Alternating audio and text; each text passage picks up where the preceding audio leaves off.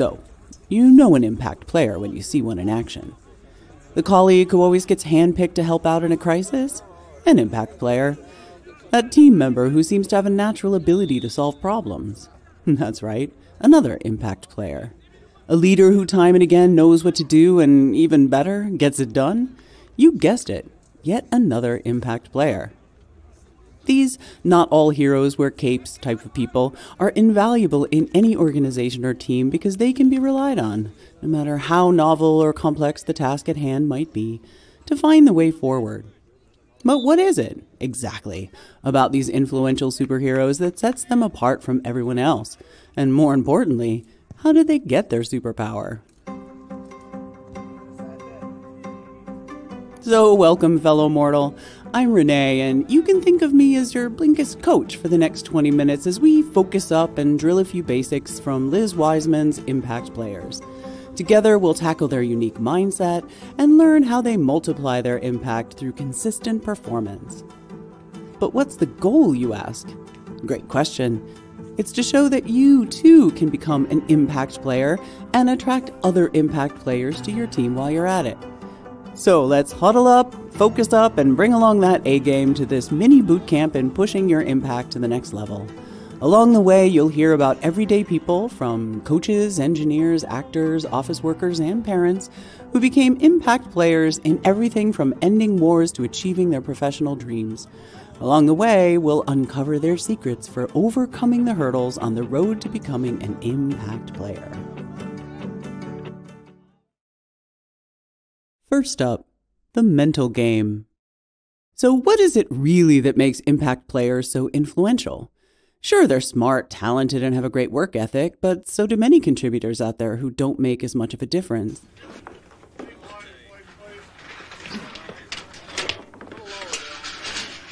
Look, there's Monica Padman.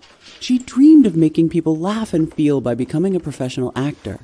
That's how she landed a role on a small TV show. Right here on set, she met the A-list actress Kristen Bell, who mentioned she had a young daughter. Padman instantly took the opportunity to offer babysitting services as a side gig. While working at the family home, Padman met Bell's husband, Dax Shepard, another well-known actor. Padman and Shepard found themselves in endless, fiery, and entertaining debates, so he suggested they start a podcast to share them with the world. Hundreds of episodes later, Padman is living her dream, making people laugh and feel. Looking back on that first encounter with Belle, she could have just asked for a career boost for her acting career. Instead, she decided to offer help where it was needed and uncovered greater opportunities as a result. Professionals like Monica and many like her in other industries are rare. The people who don't just do the job they have, they also do the job that's needed. They identify where they can help and they step up to take on the challenge. It's precisely these kinds of people Liz Wiseman calls impact players. And they're a valuable asset to any team or organization. Just like in sports, impact players in the workplace bring their A-game to everything they do.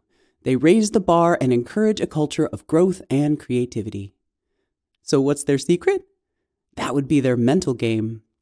See, most professionals have what is known as a contributor mindset.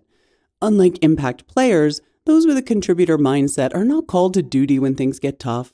Because while a normal contributor may be committed to his task, as soon as a problem comes up, he gets sidetracked, loses focus on the goal.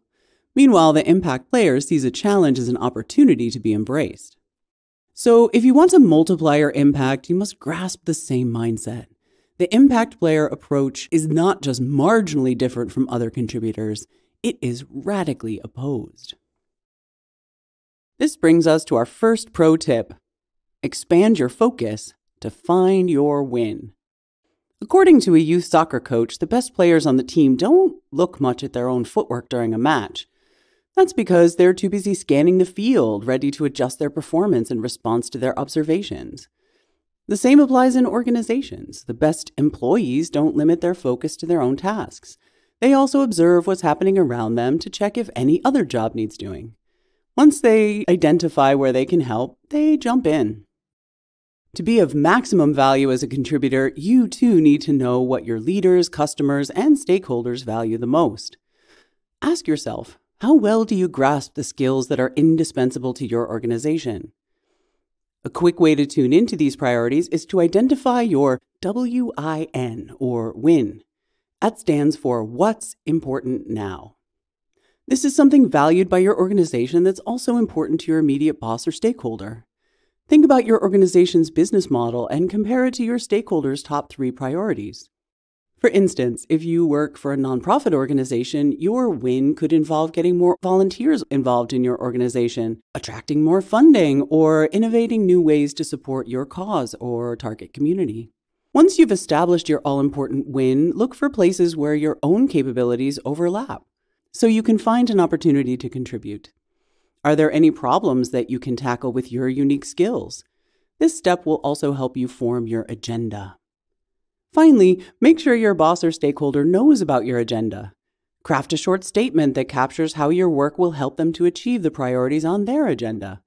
For example, you could say, "I'm aware that our top priority is customer retention, so I'm making profiles of our different customer segments to help us better understand their needs." It's a good idea to begin your one-on-one meetings like this so that everyone is on the same page. However you decide to communicate your agenda, be it a phone call, text message, or email, make sure you send the clear message that you understand what's important to your stakeholders without needing to be told. Remember, impact players don't wait until they are given a task. They proactively identify problems to solve. Impact players don't just transform workplaces either. Betty Williams was an ordinary citizen of Belfast when political violence broke out in her hometown in the late 1960s.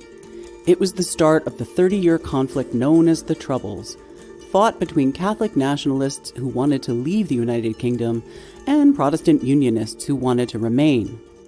Williams, an office worker and mother, wanted to do her part to improve the situation. So in 1976, she began circulating petitions to women and inviting them to march in protest. Eventually, she gathered tens of thousands and established the Women for Peace movement, which was credited with reducing the amount of violence in Northern Ireland over the ensuing years. Williams started off with no political power. She simply wanted to see change, so she took the lead and fought for it. Impact players like Betty don't wait for permission to influence the course of history. They show initiative and take responsibility. And when they lead, they do so collaboratively so that others want to play on their team.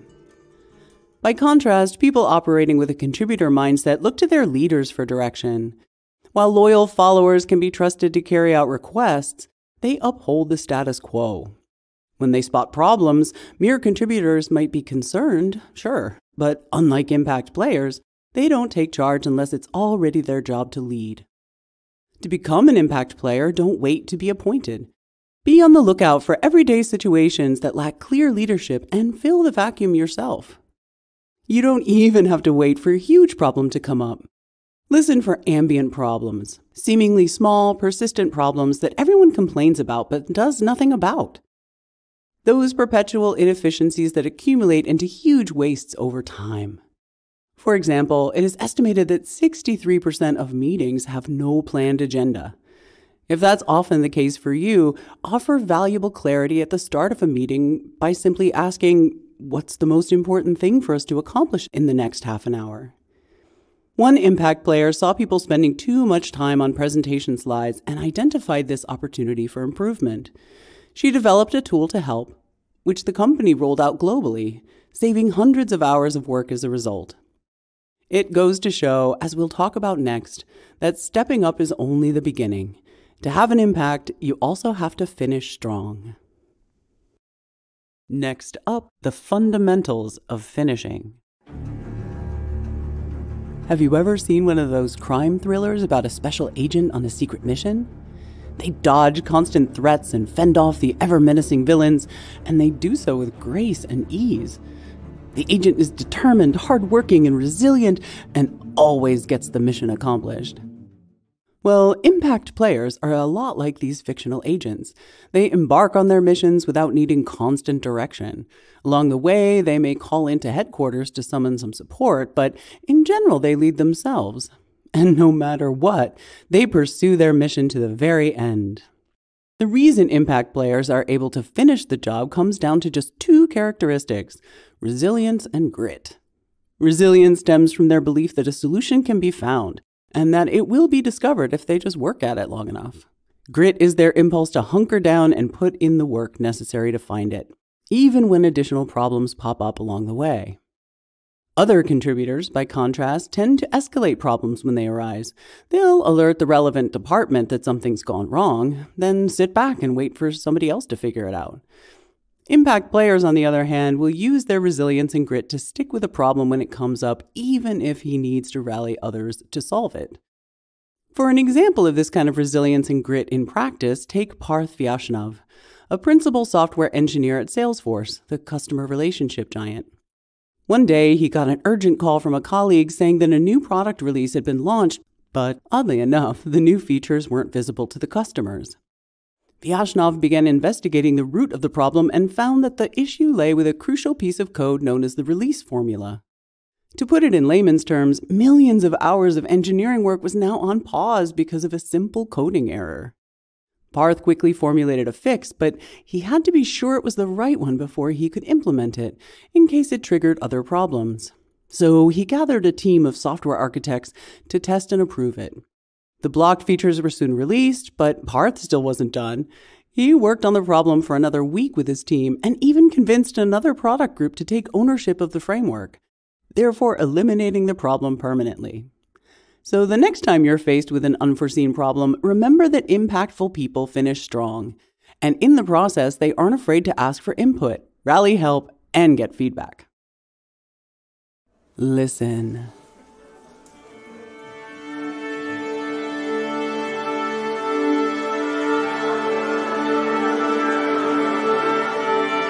Listen to this orchestra tuning up for a performance. Notice how each instrumentalist carefully adjusts their pitch until it matches the reference pitch and each other.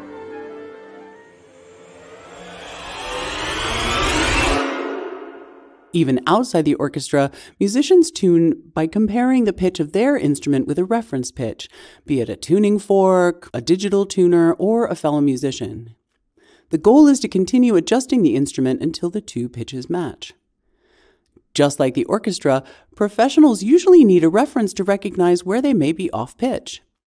Unless you are extremely experienced, you won't be able to analyze the subtle nuances in your own performance, but you can get better at it by asking for feedback and making incremental adjustments in response.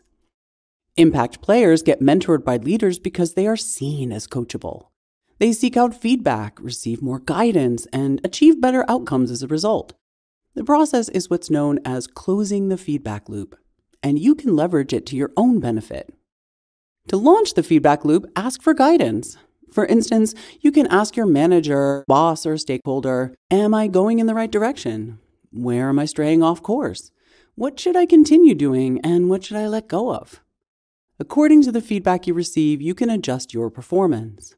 In the process, check back in with your mentors to let them know that you're valuing their guidance.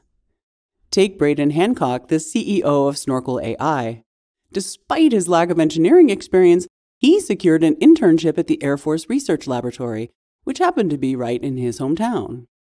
This, in turn, helped him get another internship at Johns Hopkins University under the direction of Mark Dredsey, an associate professor of computer science. Since Hancock didn't have a computer engineering degree, he took an online programming course before getting to the lab. Once there, he sought feedback from his professor every step of the way. As he implemented their guidance, he looped back into his professor regarding his next steps. This internship opened a new career path for Hancock, which led to a doctoral program in computer science at Stanford University. Even after the internship, he looped his mentor in, letting Dr. Dredsey know where his advice had led.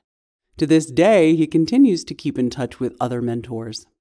Certainly, the now Dr. Hancock entered the workforce with access to opportunity, but these practices took him to the next level. Wherever you start, closing the feedback loop can take you further. The end game. Lightening the load.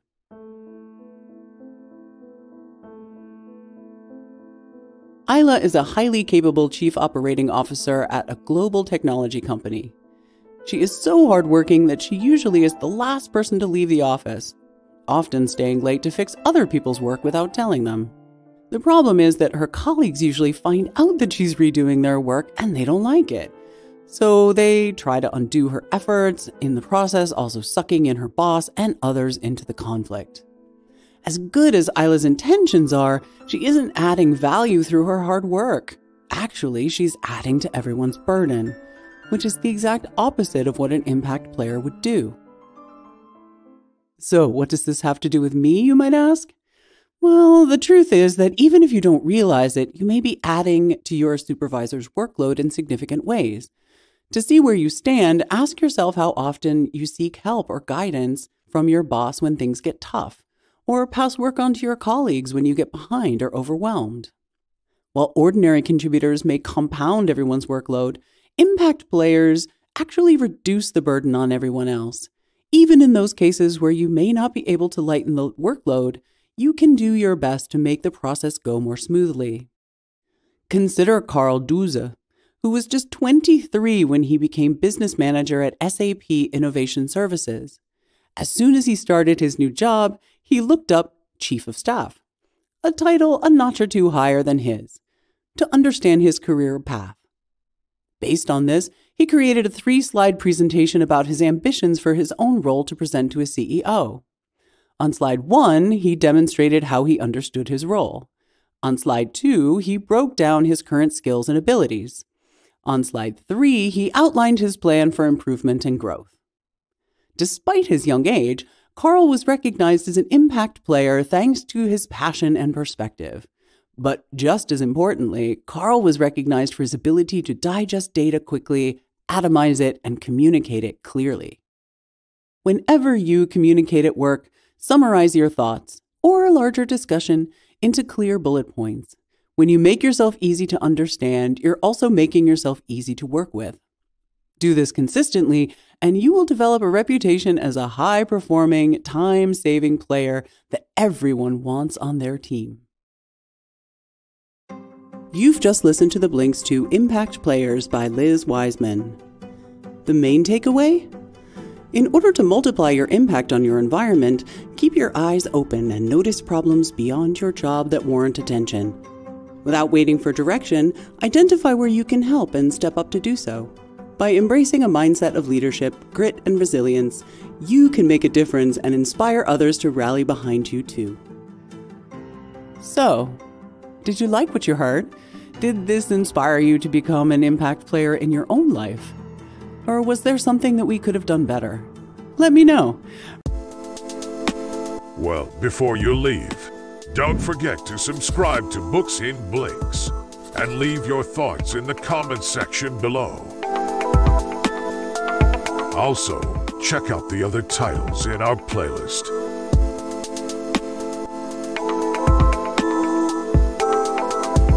I'm Pedro from Books in Blinks, and I hope to see you here again.